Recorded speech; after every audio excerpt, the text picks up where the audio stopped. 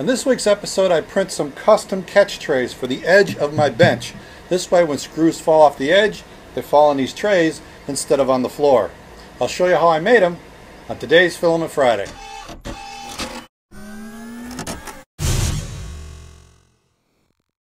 Filament Friday is brought to you every week by the generous donations of my Patreon supporters. It only costs 25 cents a week to help support this channel. Please consider joining us on Patreon. This idea came from the fact I'm constantly dropping screws and nuts on the floor, and then I'm down there digging for them, trying to find them, and then getting back up and then doing it again later on.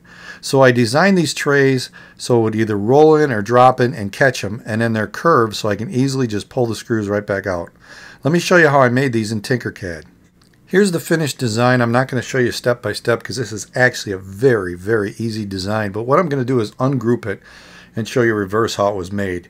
So I have two cylinders, one that's a 10mm cylinder and one's a 4mm cylinder. And the 4mm goes all the way through for the screw, the 10mm stops to make a flat edge. And then I group a little bit further. I've got two flat pieces on both ends of the tray and then a long flat piece to give it more strength along the back. Then if I ungroup one more time, you'll see the guts of this thing. It's basically just a box element that I dropped over here and stretched out, and then I took a half moon element and stretched that out and reshaped it to make the curve.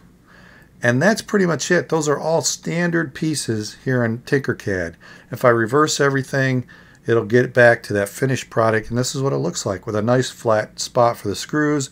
And this thing is actually a nice size, 254mm long, just under 42mm deep, and 30mm tall. So I needed a big printer to print this on, and I wanted to make sure it would fit. So I actually edited the grid in Tinkercad to 300 by 300mm to match the CR10. So this thing fits within that space. And then I downloaded the STL file and imported it into Simplify 3D, and here it is. Now I want to make more than one. I actually need 6 of these guys, but I think only 5 will fit, so I'm going to make 4 copies, and there you go. 5 fit on the CR10 bed. I actually printed 1 for a test, and then these remaining 5. So here's the settings I'm going to use. 0.3 layer height, 3 top and bottom layers, 3 perimeter shells, no additions. I actually changed, first one was 30%, I changed it to 15% was all I needed. Temperature is 40 degrees in the bed, 215 degrees for the filament. Cooling was enabled, and I printed at 80mm per second because I wanted these to print pretty fast. Despite that, after these things were sliced, look how long it takes to print these things.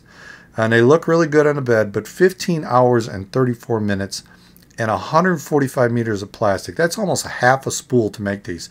It didn't seem like they were that big, but they were. And here they are finished on the CR10. And they came out great. Just a couple corners were slightly warped, but other than that, it did a fantastic job on them. And I printed one at 30% and then went back with a 15%. And here's the finished unit, one of the 15% fills. Just fantastic. I'm really happy with the results I got. And it seems very, very solid. I couldn't really twist them, but it's only going to be holding screws, so it was ready to install. The first one's always the toughest. I shot a screw in the first hole, but I didn't tighten it so I could pivot this thing. Put a level on it, got it in the position I wanted, and then shot the second screw. And then I did put a third screw in the center, but it turned out I really didn't need that. And then I just went back and tightened the first one. And this thing seemed very, very solid. So now I just needed to install the rest of them. So after the first one, there were 5 more to install. I did the same thing. Put in the first screw, leveled it, second screw, and it turned out fantastic. And these are not sticking out that far. I don't even recognize that they're there when I'm working. I don't bump into them or nothing. And when I was working on a printer, I pulled the screw off and it fell right in the tray. The other one, I just pushed it. But it worked great. I love the way these things looked and worked. I am really happy with the way these turned out. They're nice and solid. Works great. I've already caught screws with them, so they're already working and saving me some up and down. So this was a great project. I'm really happy with it. I hope you guys liked it too. If you did, and you like this kind of project, maybe check out some of my other videos that are popping up over here.